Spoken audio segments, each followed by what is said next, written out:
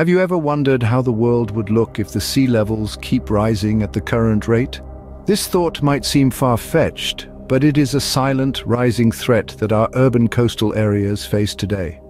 Picture the concrete jungles we call our cities, now under the constant shadow of encroaching waters. It's a battle for survival, an urgent issue that demands our attention. The complexities of urban planning and infrastructure make this a particularly challenging problem. Yet within these challenges lie opportunities for innovative solutions. As the sea levels rise, so too does our ingenuity and resilience. We'll be examining some of these solutions in this video, from elevated structures to ingenious water management systems.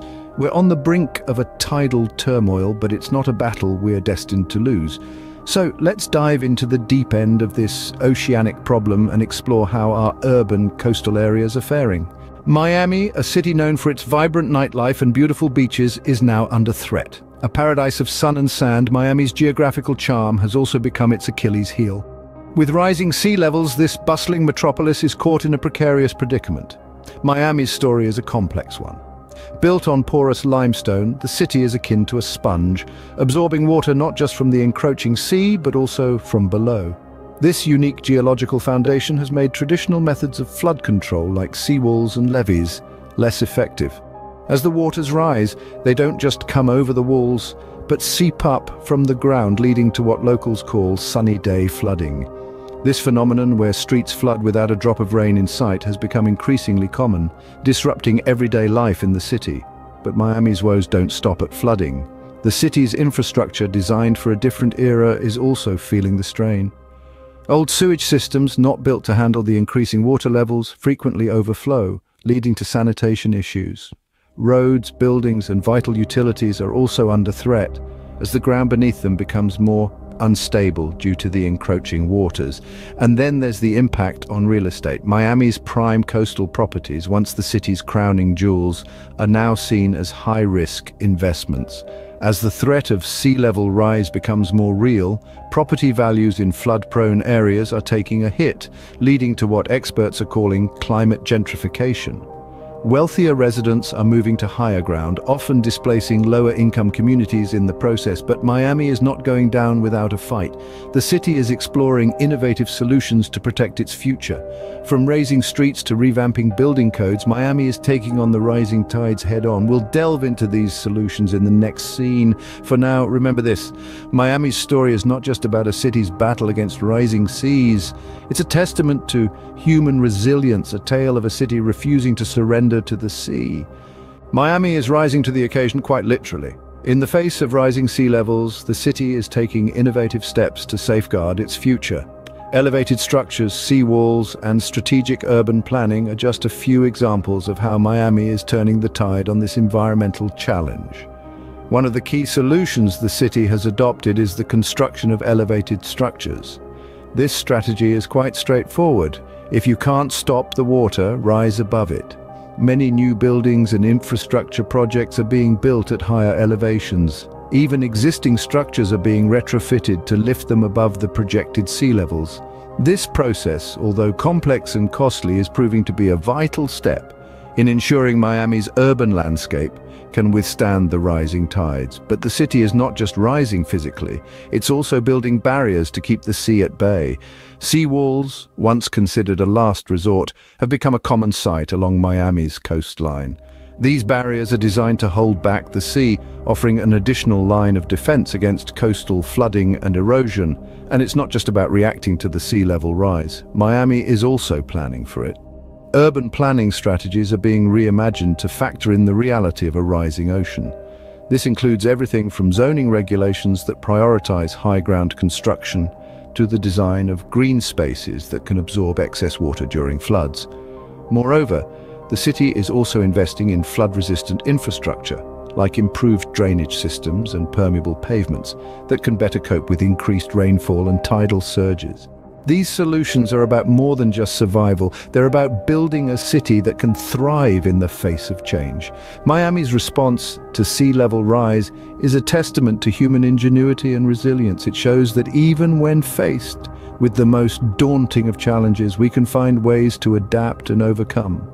As we see, Miami's resilience shows us that all is not lost in the battle against rising sea levels. With creativity, innovation, and determination, we can protect our coastal cities and ensure they remain vibrant and thriving hubs for generations to come. From one water city to another, let's travel to Venice, where the rising tide is a daily concern. The romantic city of Venice, with its maze of canals and historical structures, has long been a symbol of architectural resilience against the forces of nature. But today, the city faces a formidable foe in the form of rising sea levels. Venice's unique geographical location has always made it vulnerable to flooding. Built on a lagoon on the northeastern coast of Italy, the city is no stranger to acqua alta, or high water. But with climate change, these high tides are becoming more frequent and more intense. The city's famous St. Mark's Square now floods more than 60 times a year, a stark contrast to the 4 times a year it experienced half a century ago.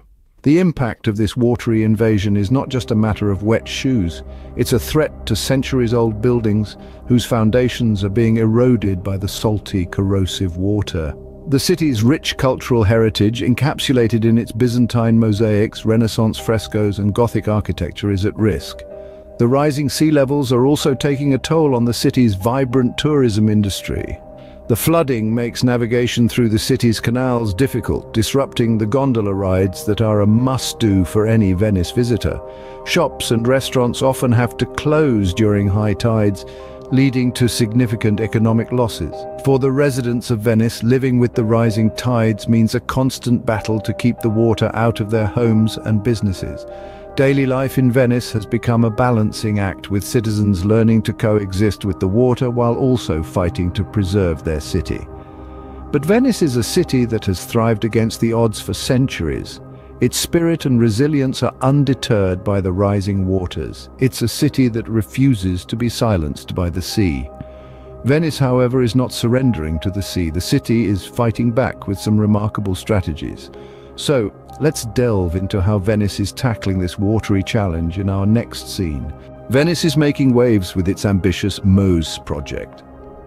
In the face of rising sea levels and recurrent flooding, the city's solution is nothing short of groundbreaking. The MOSE project, an acronym for Modulo Sperimentale Elettromeccanico, or Experimental Electromechanical Module in English, is an innovative system of movable barriers designed to protect Venice from flooding. Imagine this: a series of retractable gates strategically located at 3 inlets that lead into Venice's lagoon. When the city is at risk of flooding, these gates are raised, creating a temporary barrier against the incoming tide. It's a system that combines the very best of engineering, technology, and environmental science. The project, which began in the early 2000s, has been a mammoth undertaking. It involved the construction of 78 mobile barriers, each one measuring 20 meters wide, 20 meters high, and between 3 and 5 meters thick. These are not your average seawalls. They are colossal shields designed to hold back the might of the sea. But the MOSE project is more than just a feat of engineering. It's a testament to Venice's resilience and determination. A city built on water, Venice has always had a complex relationship with the sea. Yet, instead of surrendering to the rising tides, the city has chosen to fight back.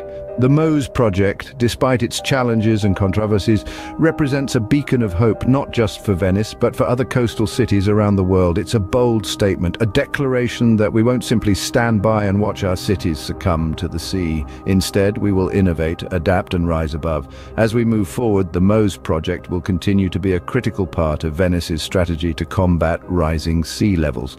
It's not a perfect solution, nor is it the only one. But it's a significant step in the right direction, a pioneering initiative that showcases what's possible when we combine human ingenuity with technological prowess. Venice's MOSE project is a testament to human ingenuity in the face of adversity. Miami and Venice are not alone. Coastal cities around the world are grappling with similar challenges. From the bustling metropolis of Shanghai to the quieter shores of Alexandria, the threat of rising sea levels is a shared concern. The silent enemy is creeping in, a result of melting polar ice caps and thermal expansion caused by global warming. This is not a problem of the distant future, it is happening now, and it's forcing us to rethink our relationship with the sea.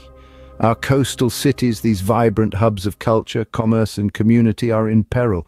The common challenges are manifold. Infrastructure is under threat, with roads, bridges, and buildings at risk from flooding and erosion. Public services, too, are strained as they grapple with the need for emergency response and disaster management. Urban planning has become a delicate balancing act, trying to accommodate growing populations while ensuring their safety. And of course, there's the economic cost.